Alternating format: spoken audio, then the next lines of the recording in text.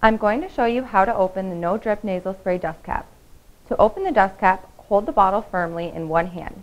Using your thumb and forefinger of your other hand, hold the indentations on the opposite sides of the dust cap and squeeze. Turn the dust cap counterclockwise until the cap comes off completely. At this point, the notches will align and the pump is ready to spray. Now, hold the bottom of the bottle with your thumb, keeping the nozzle between your two fingers.